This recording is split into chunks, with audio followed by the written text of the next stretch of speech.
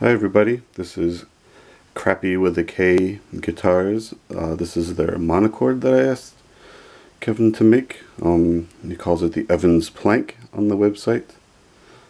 I uploaded my kind of out-of-the-box improvisation and quasi-tutorial a year and a half ago.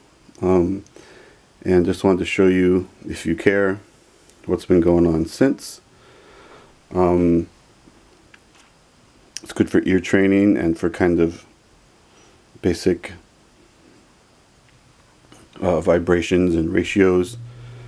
I'm sure these kind of things were used to kind of demonstrate math concepts and physical acoustic concepts, and also to test your ear. Can you hear beats and difference tones and things like that? For a long time, I measured out some of those ratios, and what I did was I put them on a piece of masking tape, and I was like, well, it is crappy, but it deserves something better than that. So I finally figured out that if you take some of this protective corner kind of cover, I guess, for like hallways and things like that, it's kind of plastic, just 90 degrees corner protector, right? And using a paint pen and just kind of modeling it and measuring it, so I managed to fit it right between the pickups, so every time I put it down, it's in basically the same location. And I should show you what we're going to focus on today. Just the numbers. There's the 2-to-1, or the octave. 5/9, 3/5, 5/8, 2/3, 7/10, 11/15. We're going to get to that in a minute. 3/4, 7/9, 4/5, 5/6, 7/8, and 8/9. I think I'm doing some of these backwards in terms of how I'm describing that relationship, but really it's the same thing. You cut a string in half, right? That's 1/2, and so you get half the string length. But what happens with the vibrations of that string itself? It's now vibrating twice as fast as the full string length. So 1-to-2 and 2-to-1, though they seem like mathematically the opposite, they're actually related in terms of vibrations versus ratio.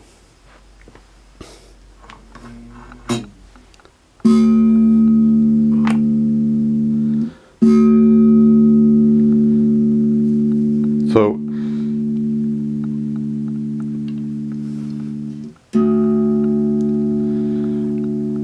it's 30 inches string length, not string length, the scale length, and I asked it to be tuned to a D.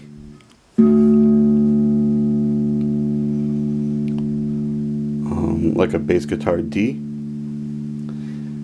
and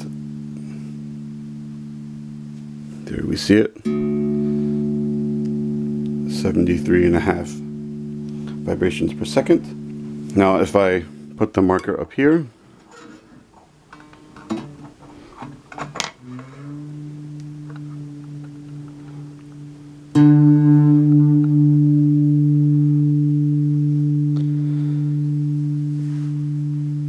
here it's at 147 approximately vibrations per second, and you can tell it's an octave higher.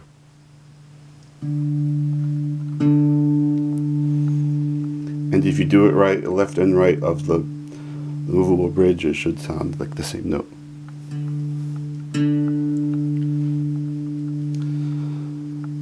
What I've learned that's kind of cool is you only really need to use half of a monochord. So that's why I'm zoomed in on this particular thing. But in terms of, 4/9 or 5/9, it's the same material of string length. It's just about which side you play it on. So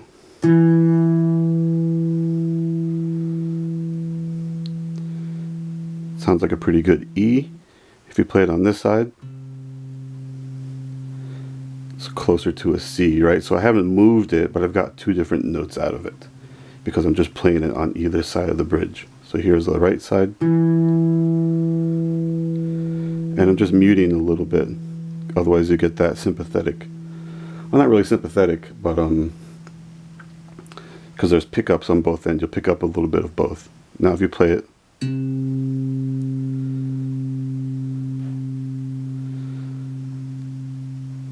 okay.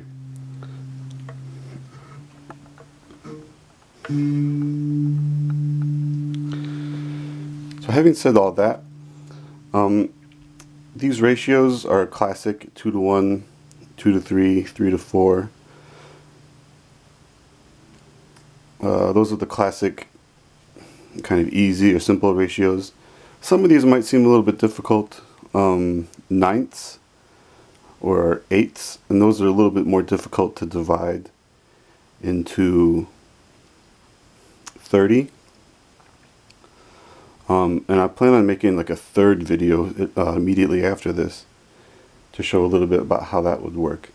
But all I'm really doing is just limiting to simple ratios, and that's what people did, or people still do when constructing kind of intervals. They limit themselves to single digit integers, or up to 10, depending on if they feel mathematically inclined.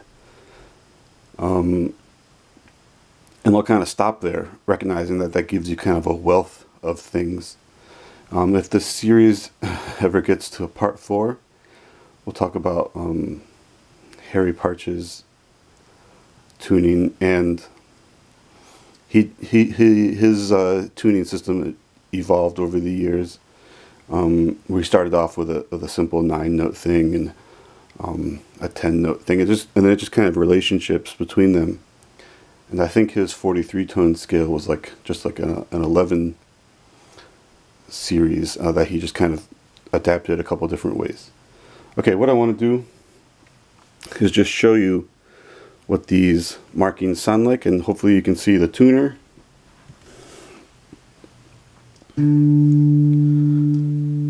So that's a nice D. You go to 9/5.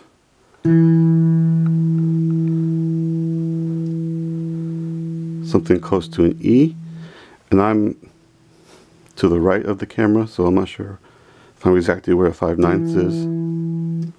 3/5,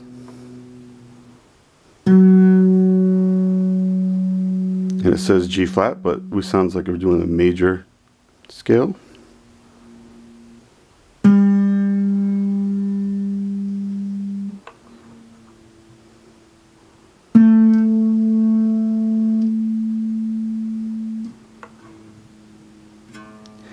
And as I slide it, you can hear that left part of the string activate.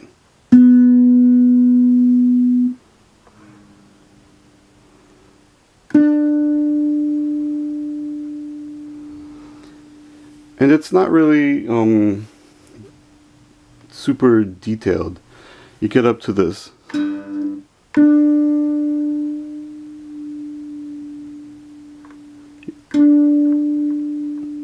You can see just by rotating the bridge that it's going to affect that.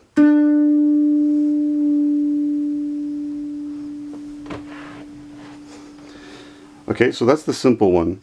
Now, as I was, making this scale, I use this for improvising, or for teaching, or for maybe like meditative ear training. As I did that, it's like, there's only 6 tones. If you limit yourselves to just 10 divisions, in that first octave there, you only get six notes. So I did a little research and came across the idea of 11/15, or 15/11, and that gives you, you know, the 7th degree. And I was like, 15, that's pretty, that's beyond my set limit of 10. However, it is an easy division of 30. And I already had some of those. Like I have a, you know, a 9/15 here, right?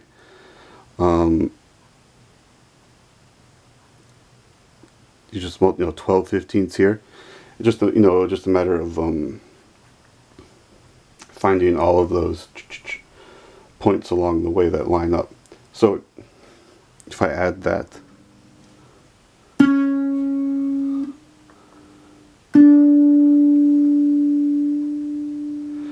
so that 11/15 gives you that something that's like a C sharp. So let me play the whole thing for you.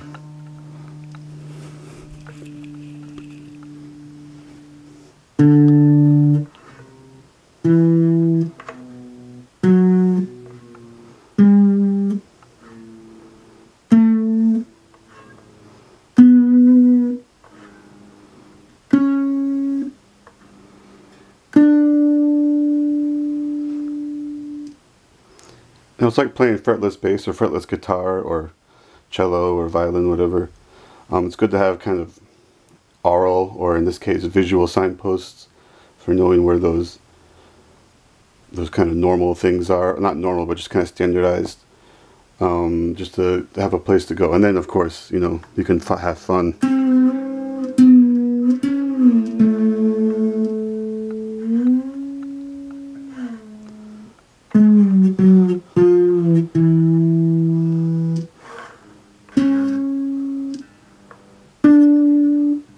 Okay, so that's the second octave, and from there,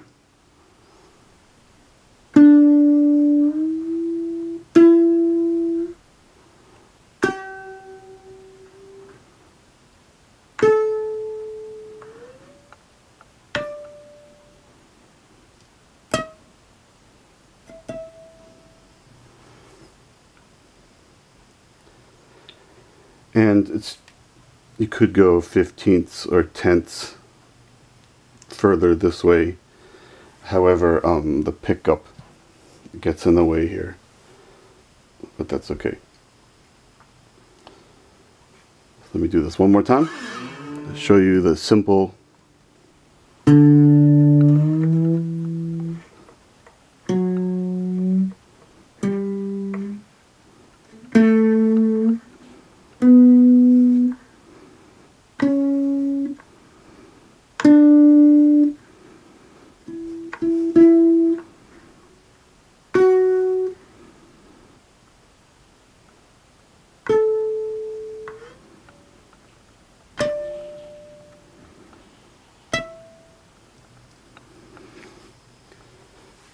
And just one last time, so I'm just playing that one octave because of the ratio system and the fact that you're interrupting a string length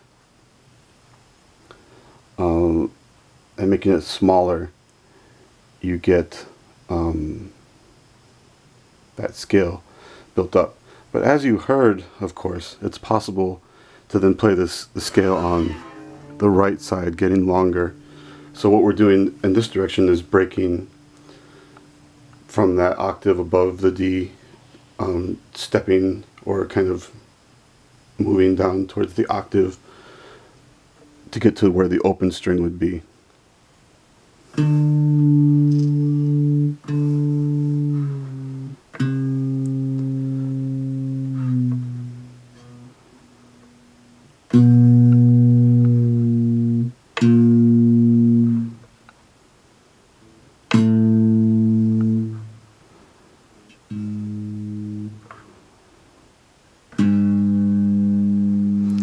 And you can see how some of this gets microtonal.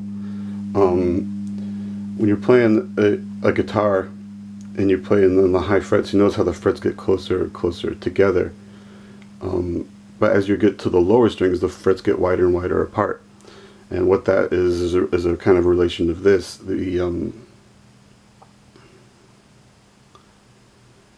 steps between whole tones and half tones get larger. But on a monochord with the ratios, it's possible to explore every single one of those spaces. So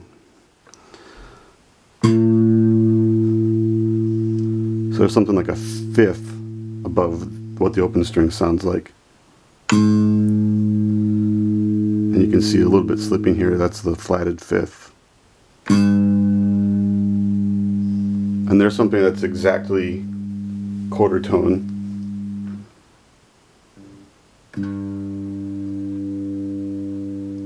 Something that's even further, but not quite the G yet.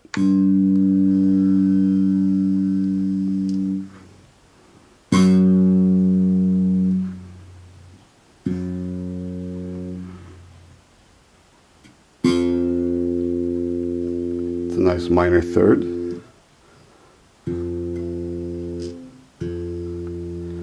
So even though I'm moving from 7/8 to 8/9,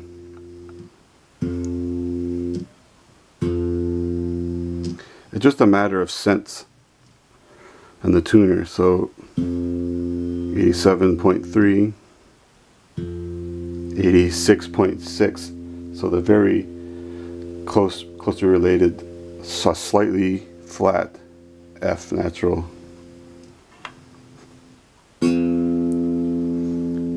And just to the edge of the pick, the pickup, brings you to there. So let me play that whole thing. It's a little tricky.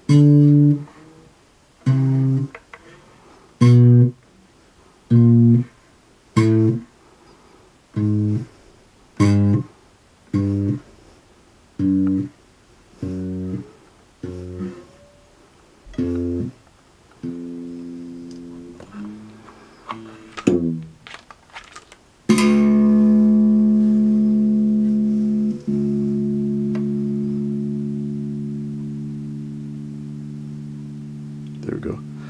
I messed it up when I pulled the bridge out. Okay, there we go. Just a little bit of, well, not a little bit, but an extensive bit of hands-on monochord, figuring out ratios, scales, patterns, sounds, etc. Thank you.